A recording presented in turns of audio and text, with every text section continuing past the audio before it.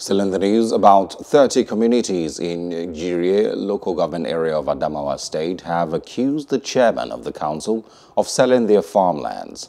Leading the protest at the State House of Assembly, Accuse, who spoke on behalf of the communities, accused the council chairman, Judah Amisa, of allegedly selling 10 hectares of the said land to a ward councillor, while another 500 hectares have been demarcated for sale.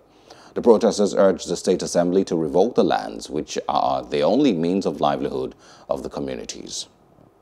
We were this morning before the Adamawa State House of Assembly, Yola, where we officially lodged our grievance against the chairman, Girei local government, whose policies are anti-people, who was misleading the state government in respect of our ancestral farmland, and now he is selling the land to some group of people, and they are now threatening the members of the communities on their ancestral farmland, which being the only means of their livelihood of the whole 30 communities.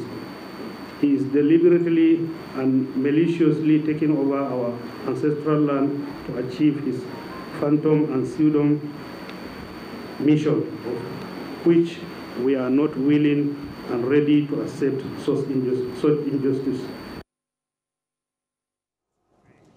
When contacted via telephone, Girei Council boss Judah Amisa told Plus TV Africa that the farmlands in question were demarcated as government-reserved areas. He urged the protesters to verify their claims with the State Ministry of Environment, Land and Surveying. Hope you enjoyed the news. Please do subscribe to our YouTube channel and don't forget to hit the notification button so you get notified about fresh news updates.